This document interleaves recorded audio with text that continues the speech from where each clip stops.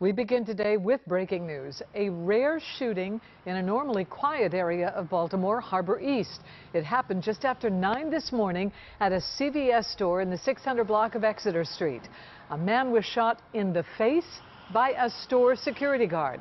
Now, city police say the victim was seen stealing items from inside the store, and when he tried to leave, he was confronted by that security guard. The victim then allegedly pulled out a syringe and tried to stab the guard, who opened fire.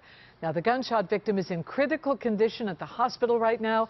WJZ investigator Mike Helgren is working on details on this story. He'll have a live report coming up on WJZ at 4 o'clock.